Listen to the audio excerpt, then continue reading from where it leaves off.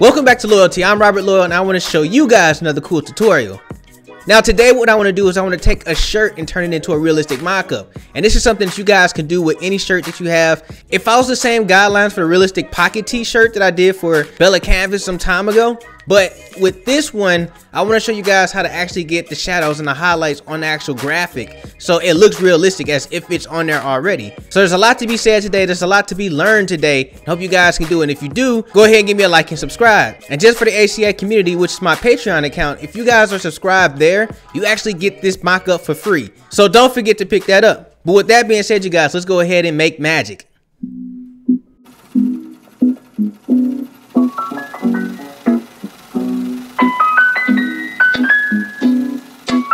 Okay, so here we are in Photoshop, and basically all we want to do is we want to get this shirt off the background. So I'm gonna go ahead and hit Command J, then I want to turn off the original layer. Now you guys, I definitely showing you how to use the pen tool to get things out the background. So that's basically what I'm gonna do now. So I'm gonna select the pen tool, I'm gonna zoom in, and we're just gonna go ahead and just plot our points and just go from there.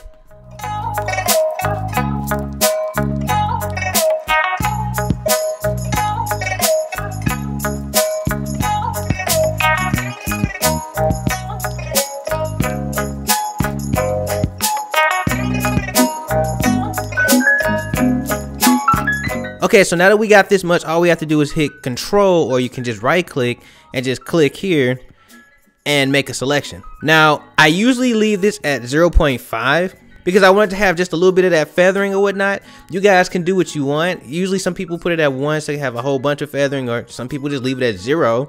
I like 0.5 because you get that kind of realness with it. And just hit OK. Now that we got the dancing ants, all we have to do is go down to the bottom and click on a layer mask. And that took out everything in the background. So now that we have this, and this looks pretty good, what I want to do is hit Command J and just make another layer. Now hit Command U, and that brings up the saturation.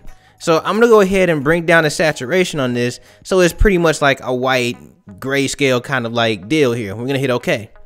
So now we have that, what we're gonna do is hit Command L, and we just want to go ahead and kind of make some adjustments real quick. So the first adjustment that I want to do is I want to make sure that this is a pretty much white shirt. So we're just going to go ahead and bring this into the middle like this.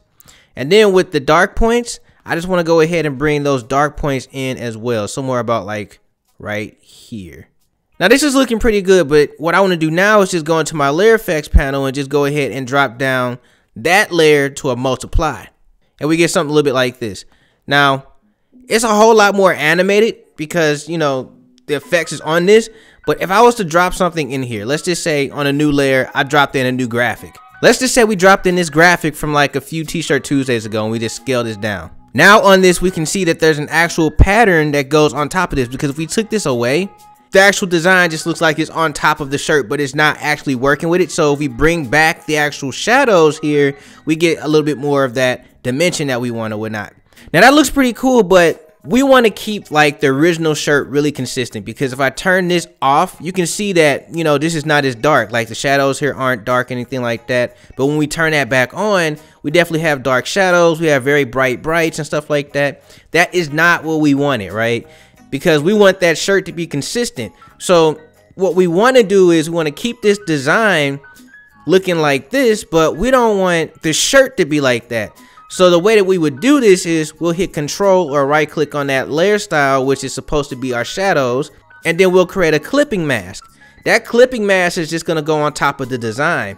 And with that being said, now this design has the shadows and the wrinkles and stuff like that that the shirt actually has, and that's what we wanted. So I'm gonna go ahead and hit Command L on this, and I'm just gonna go ahead and bring up some of these shadows real quick just so we can get that going. Something a little bit about maybe like right here. And with that being said, I can take this design and I can move it all over the shirt, and as you can see, it's gonna move with the shadows. So that's one way of doing it, right? So let's just say we don't want to use this design. We want to make our own design, and we want to put that design on top of this shirt. What we're gonna do is we're gonna delete out this design, and I'm gonna go ahead and create a new layer. And with this new layer, I'm just gonna go ahead and clip that shadow layer on top of this. Now inside of this new layer, I'm just gonna go ahead and dump whatever color in. It could be yellow, it can be red, it can be white, it can be anything. But I want to go ahead and turn this into a smart object. And then I'll hit Command J just to make a duplicate of it, and I'll bring that duplicate to the top, where I'll then turn down the fill and then turn down the opacity. You guys have definitely seen me make mock-ups before. But with this one, the original one, I'm just gonna go ahead and double click inside of this and then hit OK. And then we can just turn this off or whatnot. So I can turn that off, and then I can put in like any design that I want to. And just for you guys to know, if you guys are making designs that I make, I want you guys to make sure that you put your borders where they're supposed to be. So we know that we're supposed to have a 14 by 17. We're not always going to get that. So this right here will signify that this is center. All right. And we'll just hit Command S and close this down. So we get something a little bit like this. And it is with the t-shirt, but it's over the t-shirt. And we're not trying to do that. So we're going to scale this back some until we get it to where we want it to be. So just to make sure that we stay inside the borders of this shirt, what I'm gonna do is I'm gonna go ahead and hold Command and click on any one of these two layer masks, all right, to bring up those dancing ants. And then inside of the design, I'm just gonna go ahead and hit the layer mask. And what that did was it just made sure that we have the outline of this shirt inside. So everything inside of the shirt is gonna work out. Anything that goes outside of the shirt is not gonna be seen. But that's not true for right now, because this design is actually linked to the mask. We need to unlink that. And now we can actually move this design around. And as you can see, it's going to move with the actual shirt. It's not going to go outside of the shirt, which is awesome. This gives you full control to start doing like full body mock-ups and stuff like that. So if you want to, you know, put designs over here on the sleeves and stuff like that, you can do that. We just want to go ahead and rename this stuff. So we'll call this one design, and we'll make layer 2 design, drop design here. We'll name this shadows because that's what it is. And we'll name this original. Now the significance of me bringing this drop design here above everything is once I double click inside of it, it gives me this control again. So I can turn off this and I can hit maybe this layer 2. Maybe I just want this to be like a yellow pattern. I can just go ahead and hit that and hit Command S and come back to the shirt, and this is what we got. Now this doesn't really give us kind of like a real look. Like this does look like a good pattern on here, but the shirt doesn't look realistic to me because it just doesn't look realistic. So what I like to do is I like to go into my adjustments, and I like to bring up a color lookup. And then I like to clip that color lookup to the actual shirt design. So we got that clip there. And what we want to do is we want to drop down the LUT and kind of bring in something like maybe a horror blue. We could do anything like the Fuji Rilla 500D, Kodak, whatever. We can click on that. It gives you like a realistic color palette. So, and the final thing that I want to do to this is give you guys the ability to change the color of the shirt, because that's what a mock-up is. You don't want to just have one color mock-up. So what I like to do is, what I'm gonna do is I'm gonna go to my adjustment panel, and then I want to bring up a color saturation, so a hue saturation. And then with that hue saturation, I'm just gonna go ahead and clip that to the original shirt. Now here's where it gets funny. What we can do is we can hit colorize, and that colors the shirt whatever we want it to be. I like to bring up the saturation to like maybe 35, and then from here I can just change the color. So if I want it to be a blue shirt, it can be a blue shirt.